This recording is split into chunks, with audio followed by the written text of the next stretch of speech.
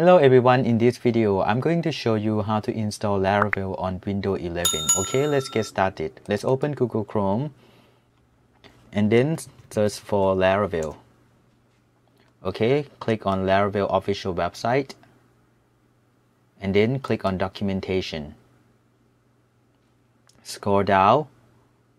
So this is how you install Laravel on your computer.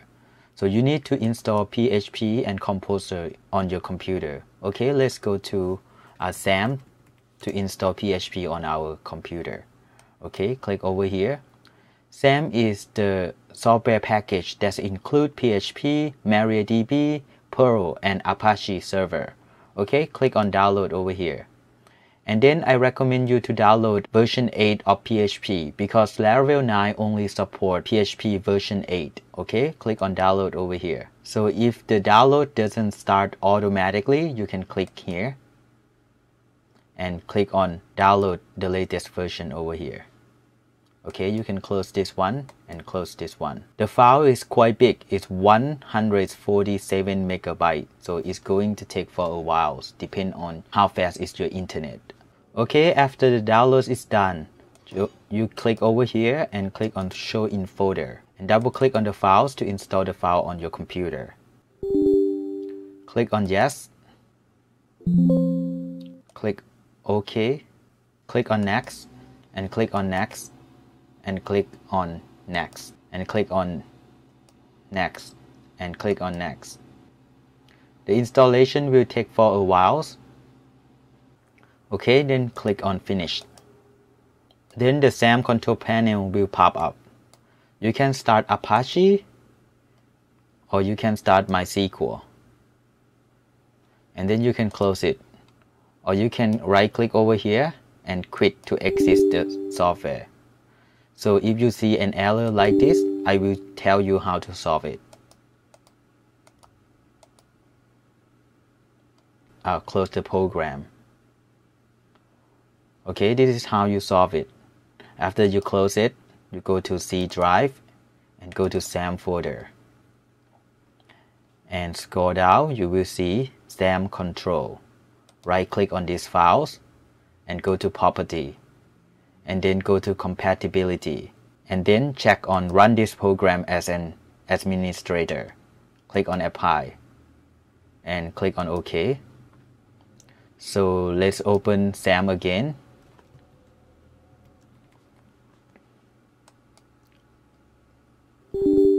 Click on yes.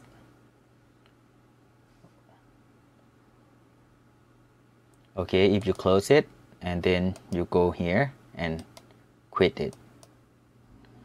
So you see no error right now. Let me close this one. And then if you see this pop up, just click allow to access.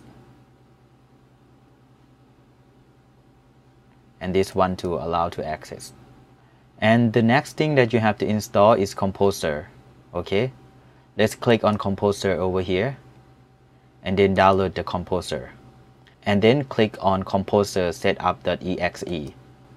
We can go back to Laravel documentation. And then over here you will see Composer setup.exe files. Show in folder. Click on the files. Click over here, install for all user. Click on yes. Click on next. And then you have to make sure that PHP path is correctly. Here is in C drive and XAMPP PHP and php.exe. And then click on add this path to your path. Okay, click on next and click on next and click on install. Click on next and then click on finish. Close this one. Okay, let's check if Composer is installed. Let's go to terminal. Okay, Windows terminal. And then type Composer. Okay, if it shows something like this, that means Composer is installed correctly. So right now we are using Composer version 2.4.4. Okay, you can close it. The next thing that they recommend is Node.js. So you can install it on your computer as well. So the installation is pretty simple. Just click download the long-term version. When the download is done, just show in the folder.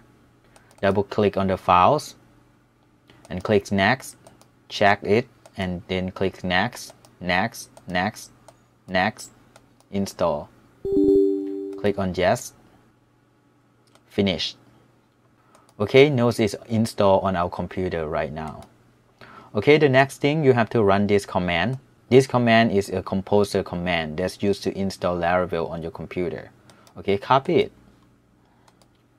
And then let me exit this one. Okay, let's go to drive C and go to XAMPP, and then let's go to htdocs here, and then right click here and click on open terminal. Okay, make sure XAMPP is open. Okay, and you have to make sure that Apache is running and MySQL is running as well. For MySQL it doesn't matter, but just make sure it's running. So you can close this one and then just paste the command over here. So we are going to create a new Laravel project, and the name of the project is example-app. You can change this name to whatever you want. For example, I'm going to change it to sample Laravel app. Okay, hit enter. So it's going to download Laravel and install on this folder for me. See, you will see sample laravel.app, but you have to wait until it's done so you can access the folder and running the application. If you install this for the first time, it's going to take for a while because it has to download everything on the internet. Okay, the installation is done. You can access the folder by typing cd and the folder name. For example, cd sample Laravel app. Hit enter. Okay, then go back to the documentation. Then you can run PHP artisan serve. PHP artisan serve. So if you click on over here, you will see that our application is running on IP 127.0.0.1 and port 8000. See, this is our application. So this is Laravel application, and this is the folder of the code. You can open this code with Visual Studio Code. So if you have Visual Studio Code, you can open the folder with this code editor. Okay, I highly recommend you use this tag editor. Click on here to download it. If you have it on your computer, you don't have to download it and install it. And if you want to stop this Laravel server, you just type Ctrl+C on your keyboard and the application is stopped. If you go back to the application here and you refresh it, you won't be able to access the application because it's already stopped. So to start server again, you can type php artisan serve. Then the server will running on this IP number and port. You can press Ctrl and click on this link on the keyboard to open it on the web browser. So you will see it over here. Alright, if you want to open this folder with Visual Studio Code, okay, let's open Visual Studio Code. And then you just drop this folder over here. Okay, click on yes, trust. Okay, this is the code of Laravel application that we've installed on our computer. Alright, this is all about this tutorial. If you like this video, don't forget to click like, subscribe, and comment down below. Thank you so much for watching.